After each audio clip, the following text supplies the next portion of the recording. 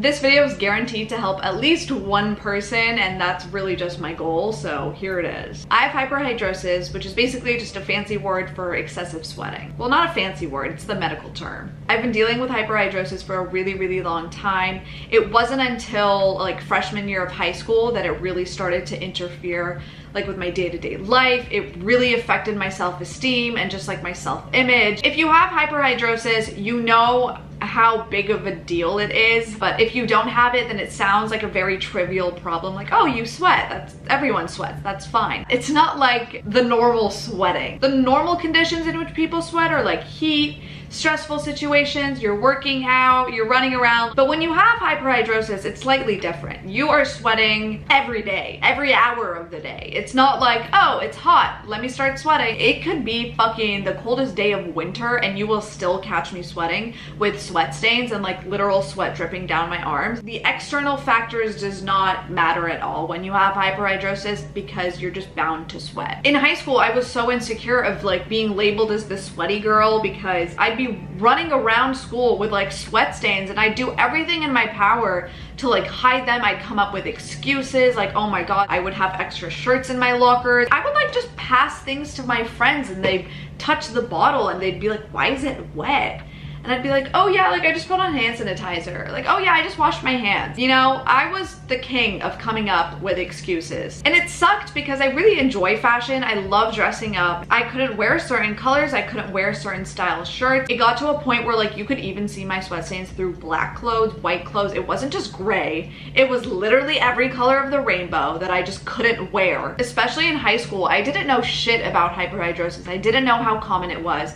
I never heard people talking about it. I really thought it was just me being a sweaty girl. Like I didn't know it was an actual thing that you could get treated. So I would buy these like sweat pads. These are literally like pads or like panty liners for your shirts. You put these like in the armpit of your shirt so that it can soak up any like moisture coming from your armpit. I lived off of these. Like I had 20 in my locker, 20 in my bag. These were my lifesavers. I'll link them down below. You can buy them on Amazon. Other products I used were these sweat blocking like antiperspirants. You put both of these on before you go to bed, like at night, and then you're supposed to wake up. Supposedly you're not gonna sweat for like 8 to 12 hours the next day. This is really what helped me the most. This I really recommend if you can't get Botox, if that's not available to you.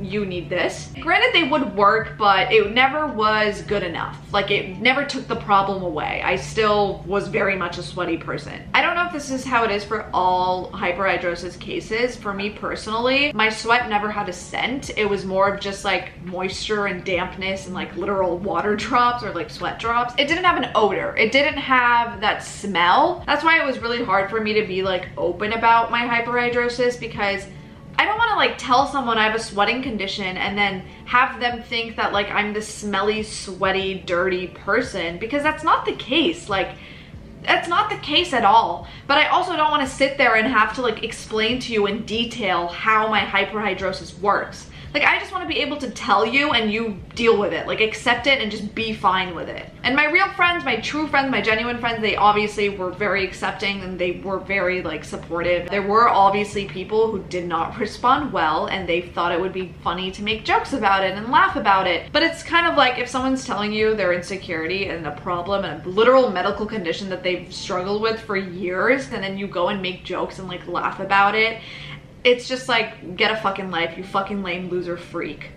Anyway, I really do think that we need to start talking more and more about these conditions and these problems that we encounter in our day-to-day lives, because I mean, had there been someone talking about hyperhidrosis throughout high school, I probably would have felt so much different and so much better about myself. End of high school, I started telling my best friends. I started telling people that I just met, like just to get it out of the way. I was like, if you know about it, then you know that I'm not a sweaty person. It's just a medical problem that I have. So it kind of took the blame away from me in a way. It just made me feel better that people finally knew, and that it wasn't like a secret that I had to hide. It wasn't something that I had to conceal. I started posting TikToks about hyperhidrosis. It was only after I started becoming vocal about hyperhidrosis that I found out that Botox was the treatment for it. I got my Botox treatment done here in New York at this dermatologist called Orentreich Medical Group.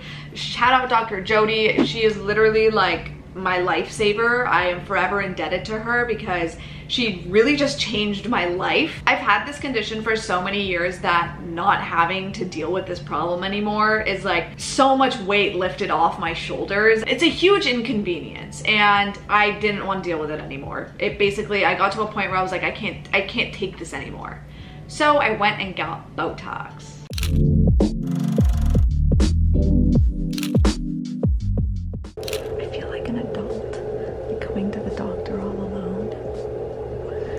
We're about to put the numbing cream on and then I have to wait like 10-15 minutes for it to kick in, right? Exactly. Just wiping you down with some alcohol.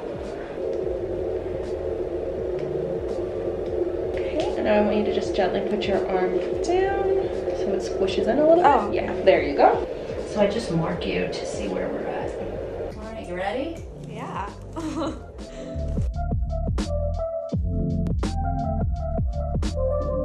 Okay, so it works by blocking the transmitters that signal your glands to produce sweat.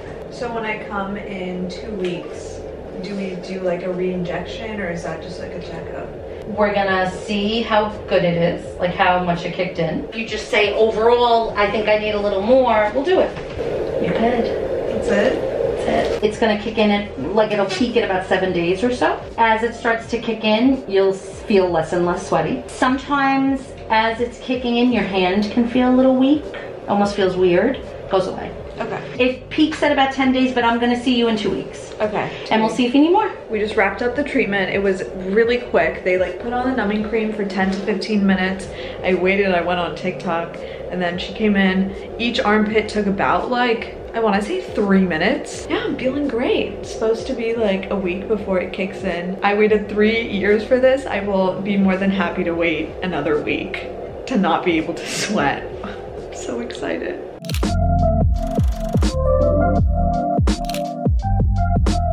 Today is checkup day. It's been 2 weeks since the first injection and today we're gonna go see like what's going on. I've been numbed up. Oh, I did not know it was white. Oh, very interesting. I also did not shave. I don't think I gave like a full update as to like how the treatment went. So I got my first injection, which was 50 milligrams on each, I think, like 50 units. It reduced it by like, I want to say 50%. I wore that white shirt and the armpits are like, you can see that they're wet. So I'm just one sweaty girl. What can I say?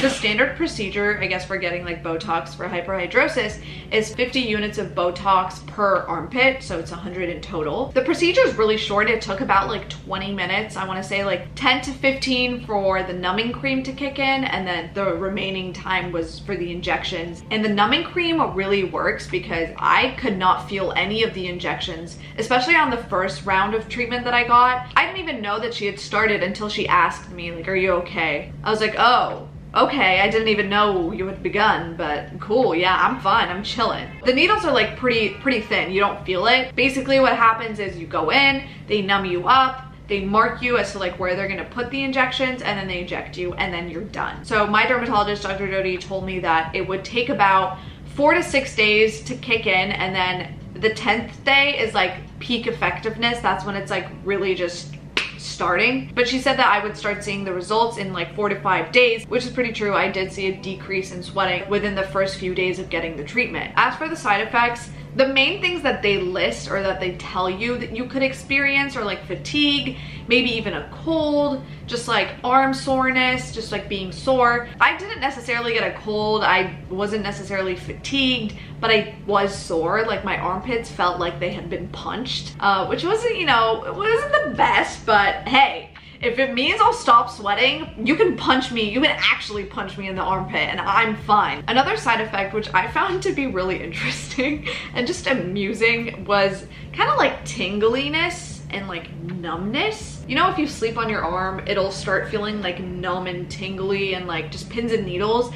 So yeah, that actually did happen to both of my arms. I like woke up from a nap one night and my arms were tingling, and that's also like how you know you're getting a heart attack, like your arm will start to tingle. And I was like, am I about to have a stroke?